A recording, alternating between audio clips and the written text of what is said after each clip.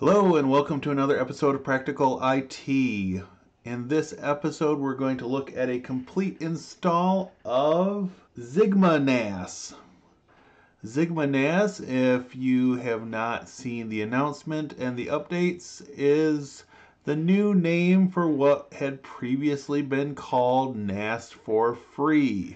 I don't expect to see a lot of big changes other than a rebranding in this particular version, but we're going to go ahead and install it and take a look. Let's go over to VirtualBox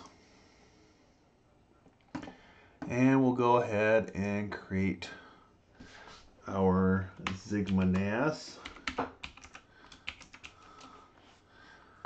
And this is actually BSD Unix based and it's 64-bit. We are going to give it 4 gigs of RAM to start with.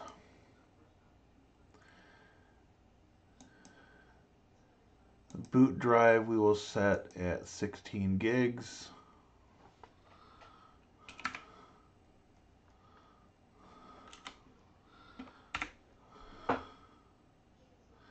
And we'll call that XigmaNAS.0 for the initial boot drive. Create, and we'll go ahead and edit our settings.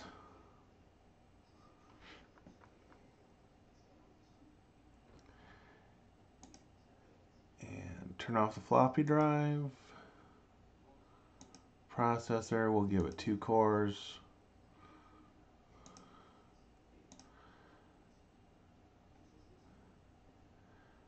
Storage, we will set our, okay, select our XigmaNAS live CD boot disk ISO image, and we're going to change networking to bridged so it will be on our actual production network in my case. And we'll go ahead and start this up.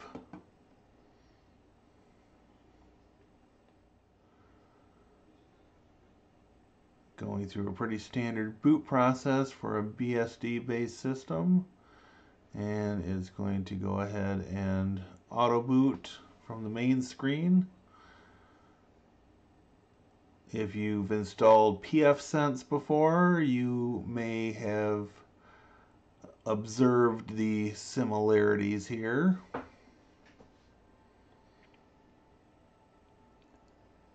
And this should finish its boot process here in just a moment or two.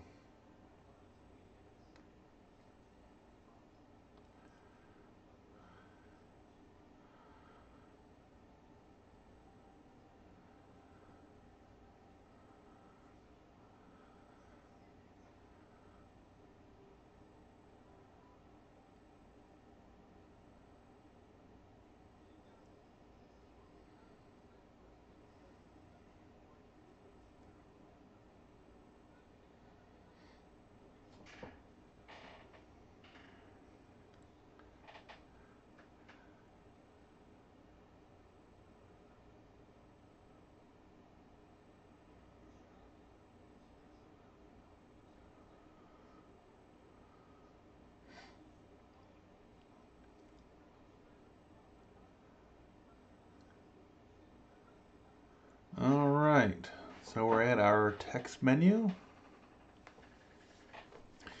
And we are going to go ahead and select number 1, configure network interfaces. And that is showing the status as up. And say yes.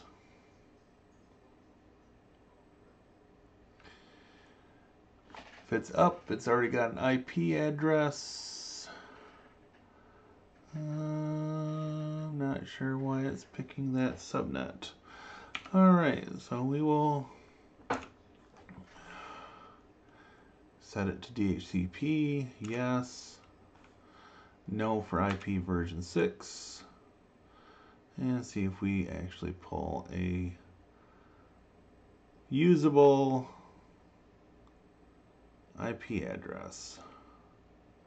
And there we go, 172.1674.140.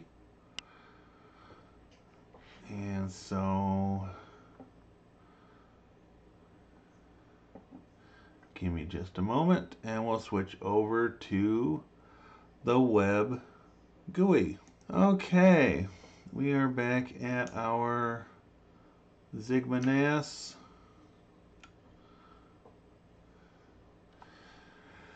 And we're going to go ahead and log in for the first time. The default username is admin, and the default password is XigmaNAS, all lowercase.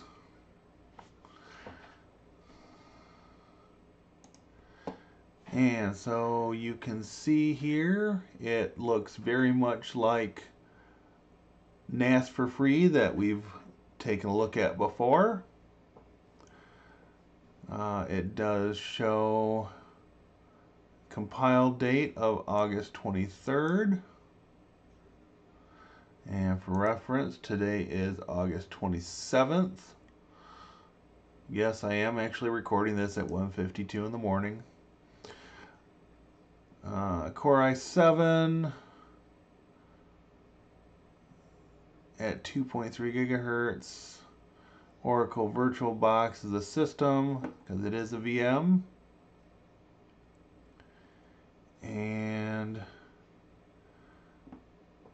disk space usage is not configured. So typically what I do when I install a NAS is I will install it with one disk present, the boot disk, and after the initial install I will go back into VirtualBox and add the storage disks that I'm going to use for demonstration purposes, and then restart and do the configuration for those. So just to poke around a little bit, they've got firmware update, network, disks, the ZFS or ZFS as the Brits like to call it, users and groups, Active Directory, LDAP, services, and it seems like this has grown a little bit. Virtualization. So they actually have the built-in VirtualBox that can be enabled. Status, diagnostics, tools, and help. So give me a moment. We're going to switch back to the console. All right. Enter to continue. And we are going to go ahead and select number 9. Number 9? Number 9? Obscure, semi-obscure Beatles reference there for you younger people out there. All right, we are going to go with option number 3. We are going to do full OS install on hard drive and data swap for expert.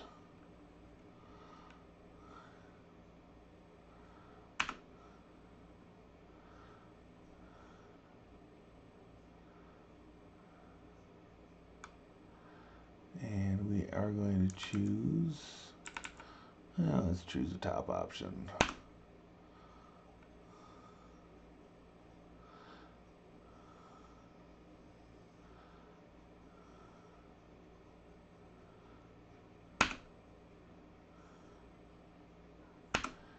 And go through this and finish up Installation.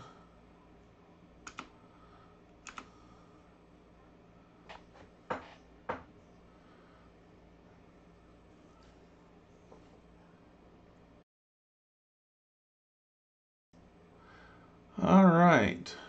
So now it says you can safely remove the live CD, USB, and reboot the server. And it talks about setting up the data partition for use. Do not format drive 80. Data partition has already been formatted for you as part of the installation.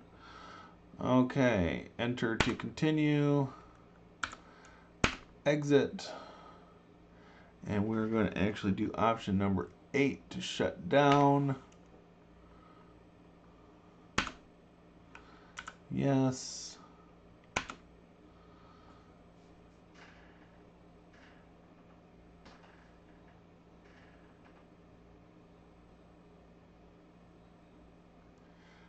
That completes our first video in this series on XigmaNAS.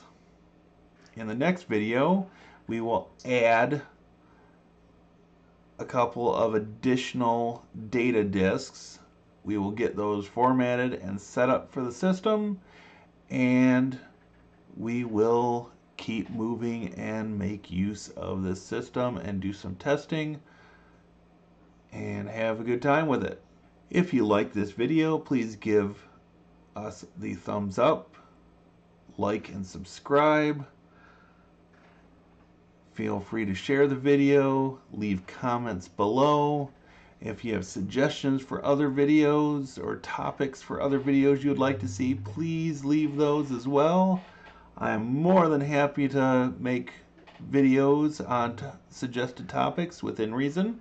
And until next time, this is Jeremy signing out for Practical IT. Have a great day. Thank you for watching.